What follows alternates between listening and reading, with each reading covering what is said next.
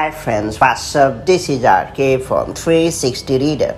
It's time to learn how to say a Wi-Fi password in iOS 16 on iPhone and iPad.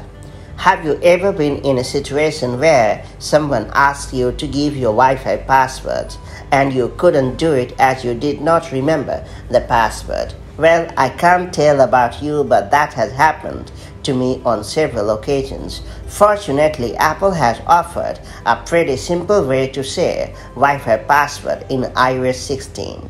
That said, let me show you how to say a Wi-Fi password on iPhone and iPad the quick way. Before getting started, make sure you have subscribed our YouTube channel and hit the bell icon so that you won't miss any update from 360 Reader. First and foremost, open the Settings app on your iPhone or iPad.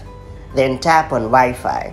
After that, tap on the I button right next to the connected Wi-Fi network. Next, tap on your password.